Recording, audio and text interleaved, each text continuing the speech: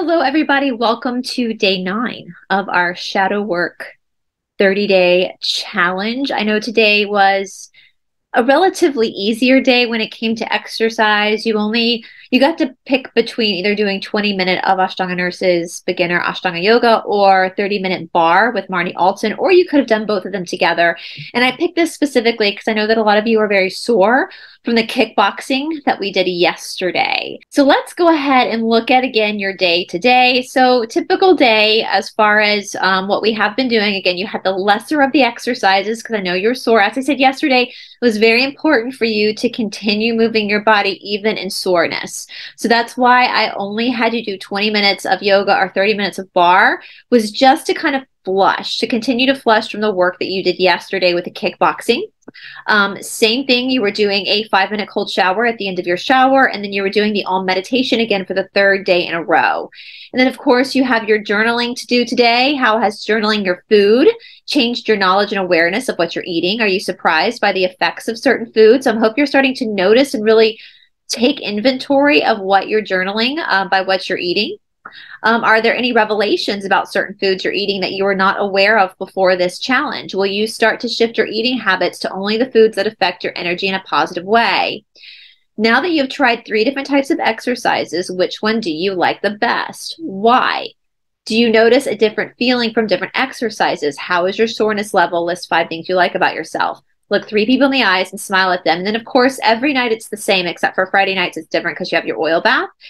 But then tomorrow is a big day because tomorrow is November 10th, which means that you are a 1/3 of the way through the challenge. That's amazing. You're already a 1/3 of the way in. You got this. Look how far you've come. And this might be interesting because some of you might be experiencing burnout at this point or agitation, but that's why in the beginning I talked about motivation versus discipline. This is when the discipline sets in because the motivation might be waning now. So at this new challenge, you're going to have some milestones. So tomorrow, if you don't make up your bed every morning, start doing that now. Start making your bed up every morning. Your last meal should be between 5 and 7 p.m. So the new challenge as well, we're going to add in. It's no snacking after 7 p.m. This allows your digestive system at least 12 hours of rest between dinner and breakfast. And this is super, super, super important. And you might start noticing if you stop eating after 7, you might notice when you wake up in the morning, you'll have even more energy because your digestive system has had the opportunity to rest and really cleanse your system out before you go about your day. Now, exercise tomorrow. You have kickboxing again. So that's why today there was a very small exercise because you're going back to the kickboxing tomorrow, which I'm super interested to see how this feels for you tomorrow because yesterday, so many things came up for people with the kickboxing. That was a big one. I didn't realize that kickboxing was going to be this effective as it was with you guys. Now, you have the option to add in Ashtanga Nurse's beginner yoga. And of course, if that is too much for you, then you could do the 45-minute bar. Once again, you're going to be doing your 5-minute cold shower. And now you have a choice for meditation. So now that you've done 3 days of Om meditation straight and sound bowl healing, you get to pick between the 2, which one you want to do. Now, for those who are feeling lots of agitation with the Om meditation, I would encourage you to pick the Om meditation because the things that you struggle with, the things that are the hardest for you, are typically the ones that are creating the most friction, and that's where you really need to lean into it. So I would encourage you to do the Om meditation, even if it pisses you off, okay? You're going to do your food journal again. And again, the food journal is going to happen every single day for the rest of the challenge, except for Thanksgiving. If you're an American celebrating Thanksgiving, you get a day off of food journaling on that day. Tomorrow, you're 10 days in. How are you feeling? Tired, excited? Is anger rising? If so, that's okay. If you're new to exercise, how has the exercise changed you? What has it taught you? What is something new that you learned about yourself that you can expand upon in your journal? How do you feel about the next 20 days? Have your intentions changed? Are there any goals that you want to set for yourself in the next 20 days that are not a part of the challenge?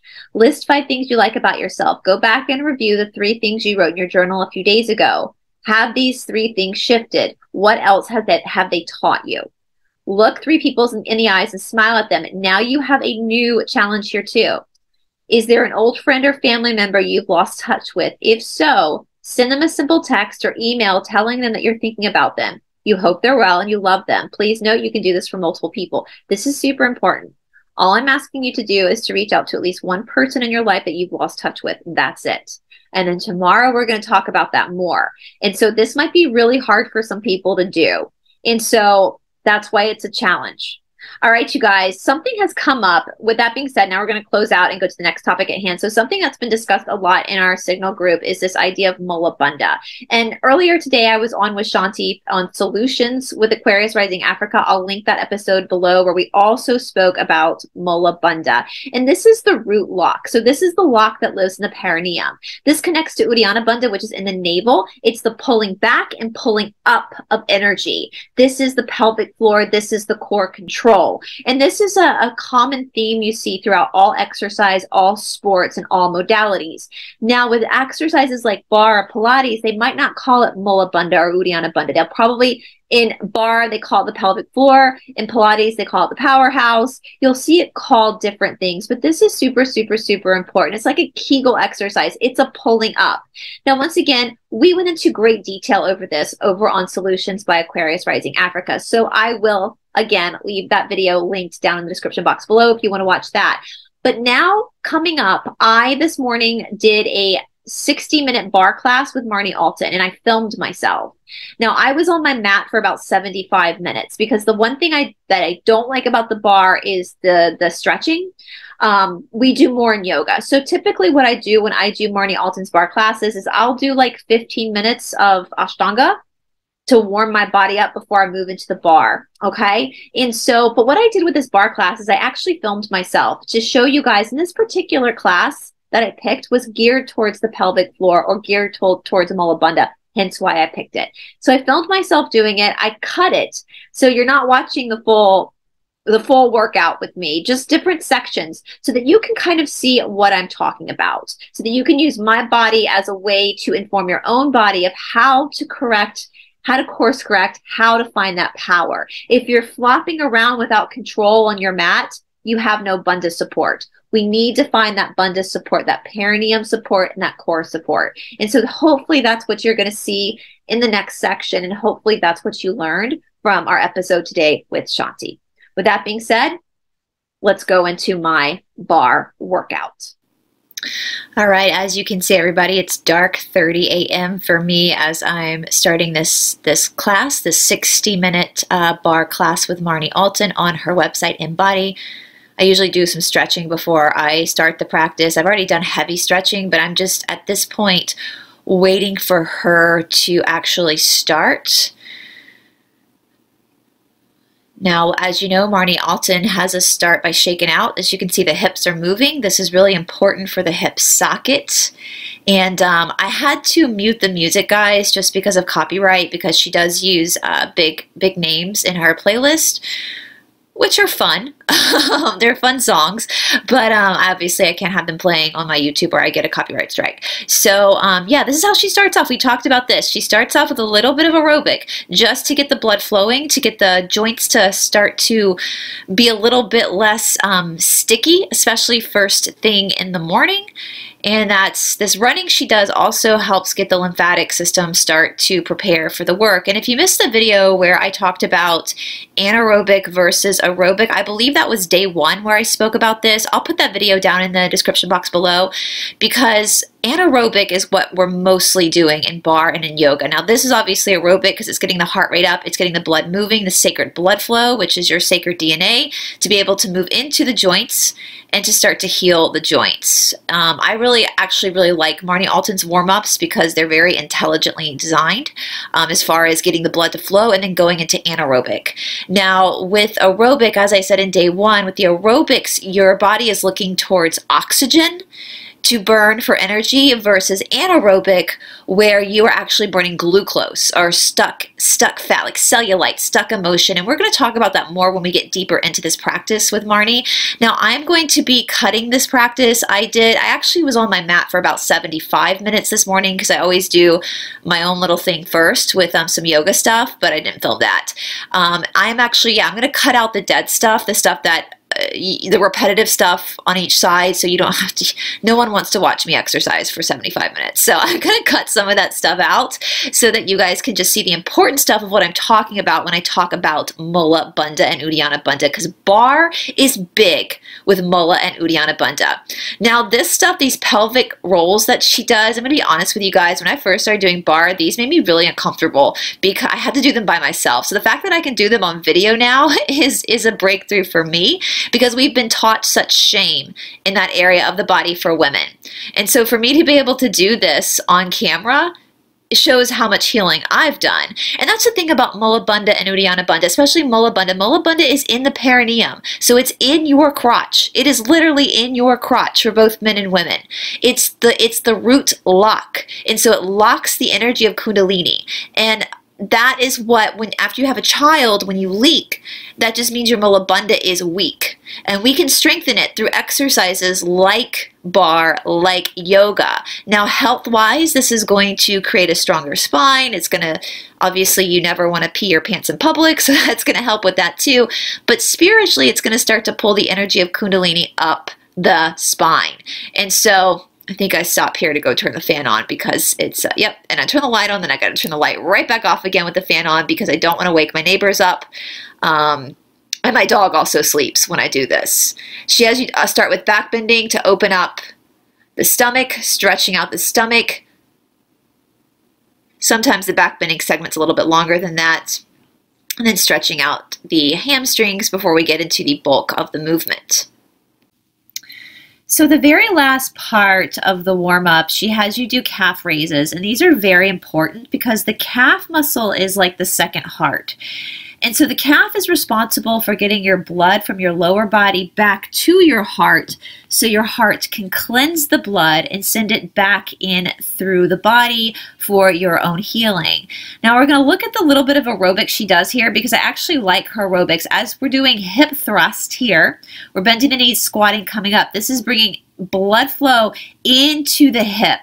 And so even though the bandhas are based around really your breath, it's important to also get the blood flow back into the hips to help trigger that breath to pull up in the bandha. And that's what she's doing here. It's just like a 5-minute little dance choreography that she creates.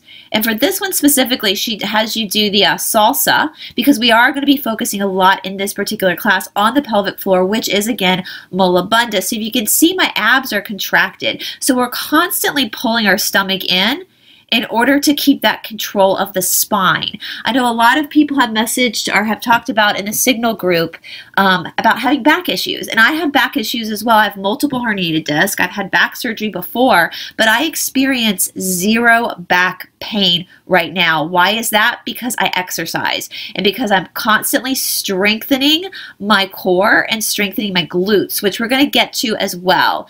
And so if your back is in pain, the last thing you want to do is rest. That's the worst, absolute worst thing that you can do for your body is to not exercise. You've got to get your core strong. Your core isn't just your abdominal system, it's also your back as well. And a lot of times when we start doing work and we start to get, as I've said before, get that spine strong, all those muscles that go into atrophy as children then start to strengthen again. And those muscles can be sore. So sometimes we confuse back pain for sore muscles. Sore muscles are okay. I promise you, being sore, I'm sore doing this right now. I've been sore for 16 years and I love it because it means that my body is turned on. It means that it's activated.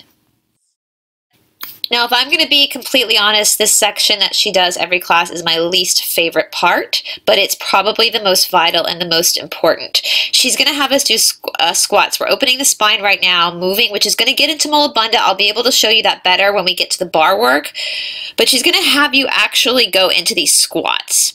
So your legs are a little bit wider than your hips. Your toes are facing forward. All 4 corners of your foot is on the mat. Your glutes are engaged. And you do these squats, and what's happening is when you're pressing into the big toe, we're really starting to wake up Mula Bandha here because the big toe is associated with the perineum, just like the arch of the foot is associated with Uddiyana Bandha. And so as you press into your big toe, that line of energy comes up through the inner thigh into your crotch and pulls up into the crotch. Uddiyana Bandha means to fly up. So Mula Bandha is the base lock. Uddiyana Bandha is pulling up with Mula Bandha. It's like you're doing a Kegel. You're pulling energy up into your spine, up into your solar plexus. And man, does it burn like hell. She does about 100 of these each class, each hour class. I've counted, trust me, I've counted them. And they're my least favorite. I'm always like, shit when they come up, but I know that they're the most important to do. And that's one thing that you'll start to learn. The more autonomy you get in practicing and exercising, the more you understand the things that you hate the most are usually the things that you have to do the most. Right now, we're just flushing before she brings us into deeper squats, into like a ballet type pirouette. And I'm actually gonna not show you on the first side, because I think the first side is gonna be too far away from the camera. I'll allow the camera to get to the other side, so I'm gonna cut here so we can look and see what she is doing. Actually, never mind, going back and watching the footage, you can actually see pretty well from this side. So the right leg is in a bent, kind of a ballet pirouette, or whatever you call it in ballet. And the left leg is coming forward. Now, in a minute, I'm going to lift my knee up. And I want you to notice my toe is pointed, so it's not like a flailing free-for-all flop shop. There has to be control here. So the toe being pointed in this expression means that there's control in the calf. There's also control in my hip. And so it's getting that movement into the hip as well as activating the side obliques to be able to once again start to burn away any type of bad patterning I have in my body, which once again always connects to Mula and Uddiyana Bandha. I always tell my yoga students, it's like in church, if you didn't know the answer, if you said Jesus 9 times out of 10, you were correct. Well, in yoga, if you don't know the answer, 9 times out of 10, it's the bandhas. Right here, she's tucking, so I'm showing you. I backed up a little bit so you could see. I'm pulling my pelvis back, and it's pulling my abdominal forward. These are pelvic tucks. These are straight. I'm showing you with my finger. It's pulling up, back and up, back and up. That's what Mula and Uddiyana Bandha work together. It's a back and up flying sensation of flying up from the base of the Bandha, which is the base of Kundalini. Now we're just squatting. So the way the legs are positioned, it's going to activate again the inner thigh. So I triggered the Mula Bandha by doing those pelvic tucks. Now I'm triggering in a different way by once again pressing into my big toe in order to activate the inner thigh to continue that pulling up experience through the torso. Now we're coming into a flush before we get to the other side. All right. And we do this in yoga too. Proper yoga, you have to flush between sides because each side carries a different karma. So that's what she's doing here. She's flushing you. So like in yoga, you take a jump back, jump through between each side of the posture. Here, she's going to have you do these little jumps yourself just to kind of flush the blood so that when we tackle the other side, we're not... Sorry, that's my dog. We're not carrying the karma from one side over to the other side. We're going back to the squats, setting the feet up to once again trigger the inner thigh, which once again is the base of Mula Bandha. You can see I'm really sweating now. I'm a heavy sweater. The fitter you get, the more you're going to sweat. Okay? People who are not in shape have a hard time sweating. So the fitter you are, the faster your body's going to turn on and start sweating. Because we need the sweat. The sweat's the detox. You need to sweat. Sweating is good for you. I had a student once at AOA who was terrified of sweating. She thought if she was sweating, that something was wrong. No, your body is actually working properly. It's detoxing. As my teacher says, it's pushing the poisons out of you. When we clean gold, we have to boil the gold. So I'm boiling my body right now, getting it hot. And then my body will start the purification process by pushing toxins out of my poisons out of my skin, which looks like sweat. And then after I work out, obviously I'll go and take a shower and I'm going to be able to wash that sweat off. Once again, flushing, another flush here before we get to the other side. Actually, the first part of bar exercise is never my favorite. I know a lot of people say they don't like cardio. I don't not like cardio. I'm good at cardio because I have O-negative blood, and when they're looking for athletes, they always look for O-negative blood because O-negative blood has more oxygen. I have more oxygen in my blood than most people.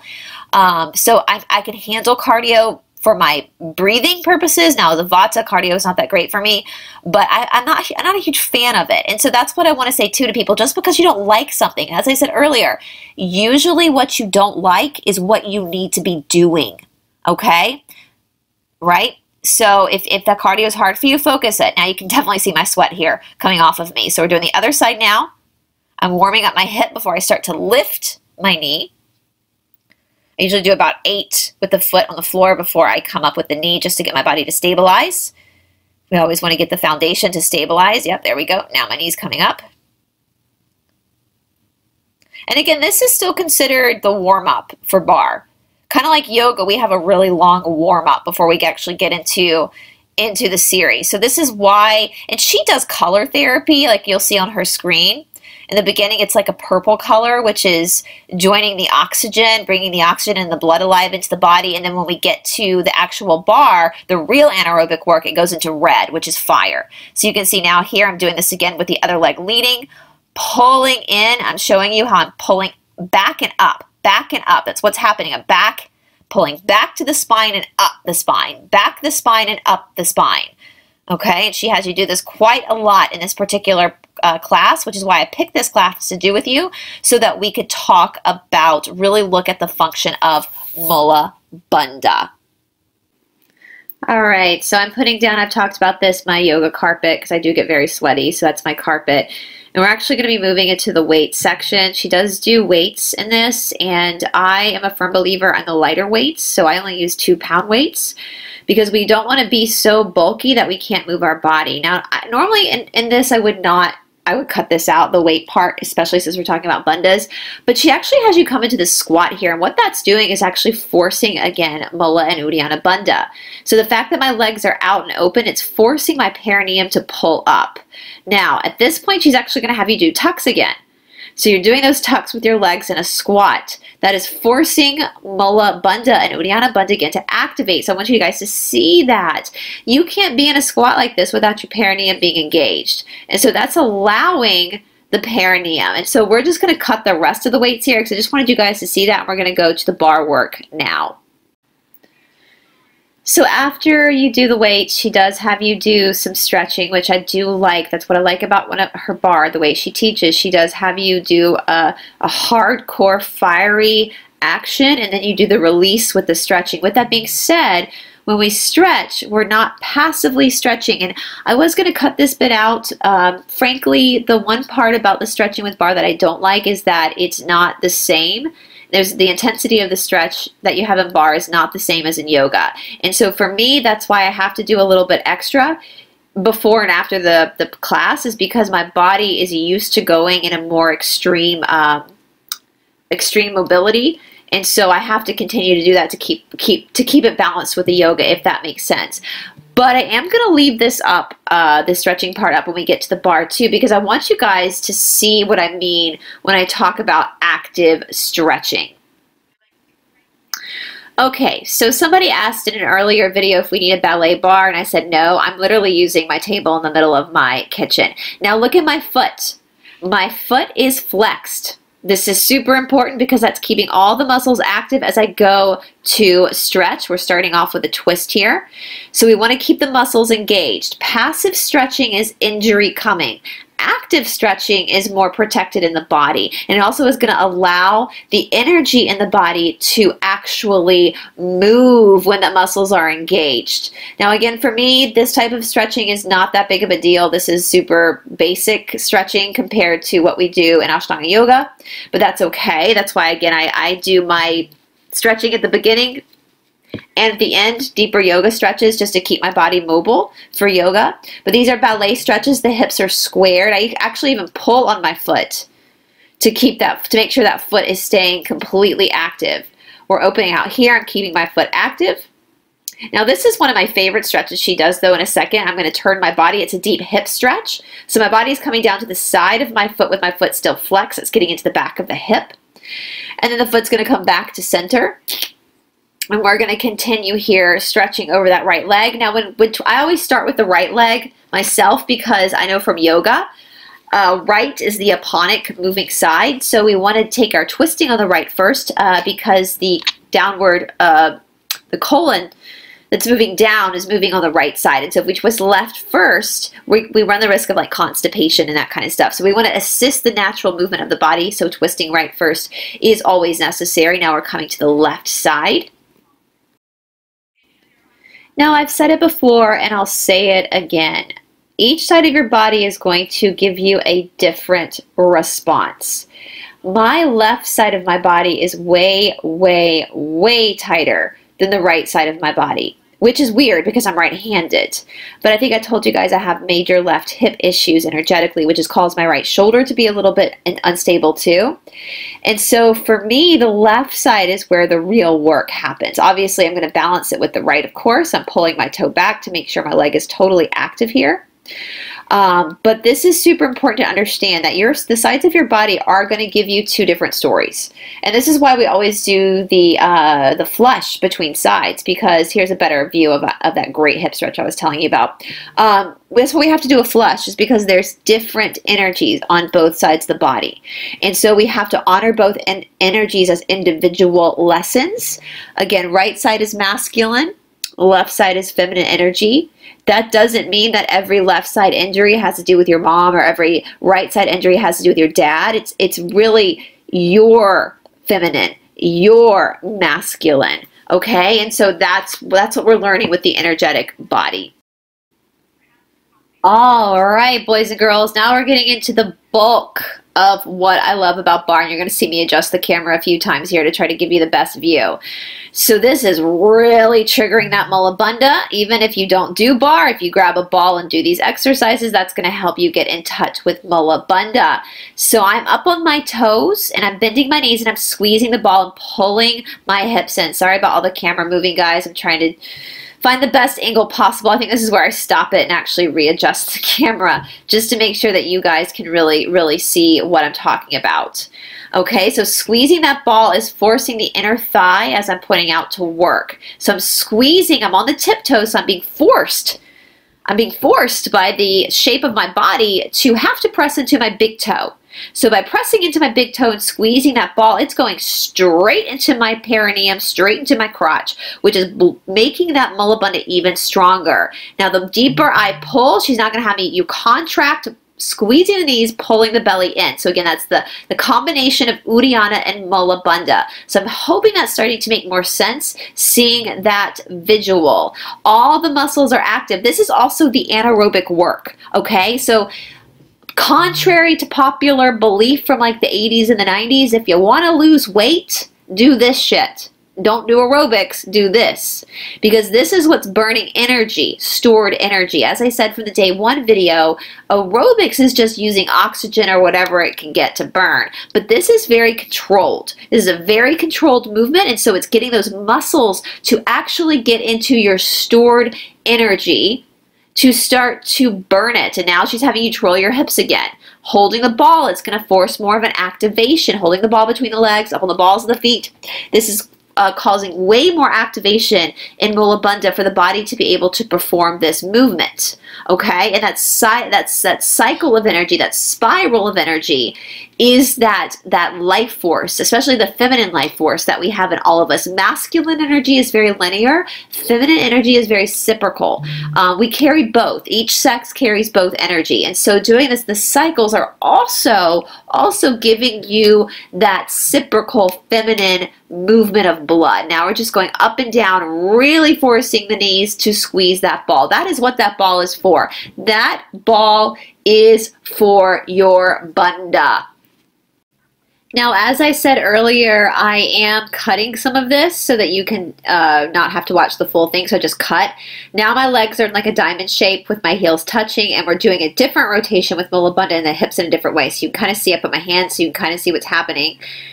Now that there's stability, we're doing the up and down again to, again, activate the inner thigh. I just want to reiterate, though, guys, don't practice along with me with this video because I'm cutting it. This is not the full workout. I'm just using parts of it to kind of show you what Mula Bandha activation, Uddiyana activation actually looks like, so that you can then translate that into your own practices and into your own workouts. Okay, once again, I'm cutting. I just want to show you guys, we moved to the floor to do some glute exercises on the floor, which is super important for back pain, super important for hip flexibility. I wanted to show you that we are doing this side. I am going to cut some of it out so you can see it better on the other side. But I wanted to point out that she has you do one side of the glute. So right now I'm working my right side, and then we're going to get up again off the floor before we go to the left side, which is going to allow for, again, another flush before going to the right side. All right, so now I'm back up again. We're moving to a flush now. I've got my legs zipped together, which is going to help, again, activate Mula Bandha, which is what we do in Ashtanga. We have our legs zipped together. That's that same activation like holding that ball. That's pulling up Mula Bandha, pulling up Uddiyana Bandha. And again, this practice in particular, this exercise in particular, on her website, she's really focusing on this. Now, in yoga, we call it the energetic body of the locks is Mula and Uddiyana Bandha. But in a bar class, you're probably not going to hear the teacher call it this, or a Pilates teacher call it this. They're probably going to call it something like the pelvic floor.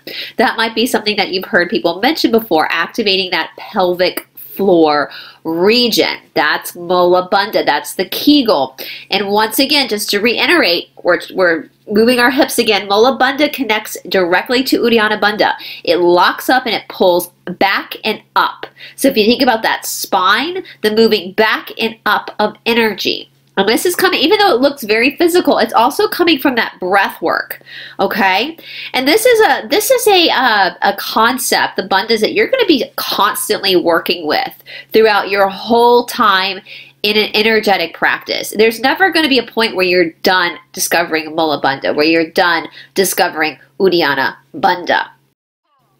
All right, so I cut again back now to the left leg that we're working. And I want you to notice that even in doing this, so many people, especially when they don't have any autonomy over their body or don't know their body, would do something like this in a very sloppy way, meaning that they wouldn't be engaged in the muscles. They would just be flailing around, flailing their leg up, which is not what we want to do. Now, if you do that and you get hurt, then that's an injury. That's a lesson to teach you how to strengthen. But we're constantly protracting the floor away from us. We're keeping the legs, everything's engaged. Core is pulled up. So even when I'm lifting up my back leg, my core is still pulling up. I'm going to adjust the camera here so you can see better. Even with this practice of working on the side obliques, everything is engaged. You see my arm muscles engaged. Both of my legs are engaged. There's no flailing. So that's what I want to tell you guys, especially if you're now over a week into this challenge. If you ask yourself when you're doing any of these modalities of exercise, are you flailing? Because if you're flailing, there's no control. And if there's no control, there's no Mula or Uddiyana Bandha. And so I want you guys to start to think about that. Are my muscles engaged? Am I doing this in a controlled way? Right? Am I sweating?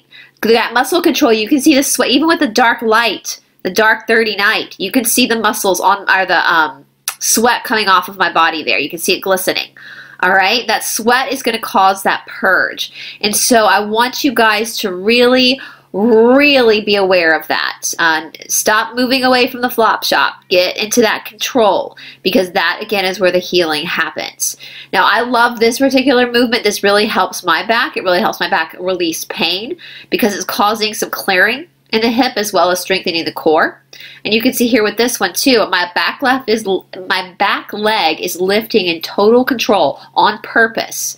It's being mobilized and used on purpose. You can see my glute squeeze when the leg comes up. That's on purpose. Total, utter control. All right, so I cut again so you didn't have to watch the whole thing. I do this periodically for myself, especially we're about to get to planks. I'm just stretching out my ribs just to make sure the blood is moving through my rib cage before we get up into the plank. And as we talked about in our plank video a while ago, When you're protracting and retracting the shoulders, you are engaging the bandhas. So the arms do have something to do with this as well. And you're going to see this now. Planks, I know I talk about planks a lot, but planks are not my favorite thing. A lot of these things, even though I've been doing this for a really long time, a lot of these things are not enjoyable for me. I have to find the joy in it. I have to love the work for the sake of the work. Just like the Bhagavad Gita tells us, I have to be in the moment. You can see the sweat coming off of me, and I have to be happy to be here and happy to be confronting all of this work. We're in a heart-to-heart plank, which means the index finger and the thumb are touching under the heart of my body. So my arms are pushing away from the floor. I'm pushing into my fingertips. My legs are active. You see how my legs are active? My butt isn't dropped, right? It's in a literal plank. Now we're going to do a few push-ups here. So I'm not going all the way to the floor because I want to keep everything engaged. I don't want to drop. That's why I'm not going all the way to the floor, is I'm keeping everything engaged. Now we're stretching into those hips, but even as I'm stretching, look at my back foot. It's active. My back foot is active. My shoulders are active. So that's what I'm talking about, actively stretching. Look at my muscles. They're still active. Okay, because passive stretching is a no-no. Passive stretching does nothing. It does fuck all for you but injure you. Active stretching. Now we're going to come to more plank work. I'm actually going to move. I see myself moving my carpet now because I'm not jumping anymore. Put my towel, my lungi, my binding towel, my lungi. I don't use it to bind anymore. I don't need help binding, but it's my lungi for my sweat. And so now I'm going to really work into the core. And this is going to come, these are killers.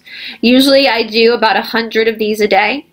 Knee to opposite elbow to get the cross patterning of the core. Why is the core so important? Well, again, for your physical, it helps protect your back. But for your emotional, the core is the first. It houses the first 3 chakras. Yeah. So if you have a weight issue, if you're pudgy in the belly, then you need to be looking at the first 3 chakras, which we're going to be studying this Saturday. Okay. The muscles there in the core are very thin muscles, right? They're very, very thin muscles. And so with that being said, that's to give your organs a chance to actually move. But that's why we also need to constantly be working to keep the core strong. Everything else in your body, you can cut your arms off, cut your legs off, and still live your life. But you can't cut your torso out. That's a very, very sacred area, right? And so it needs to be honored as such and worked on. You need to work on it. And again, I'm back doing the knees to the elbows. This is killer. Again, I'm pushing. You can see I'm pushing away from the floor. That's keeping that protraction. And for the rest of the practice, guys, I'm just going to let you watch what you want to watch. If there's something that I need to point out, I will pop in and say. But hopefully you can use my body here as a teaching modality to try to help you figure out how to grant and receive that power in your own practice.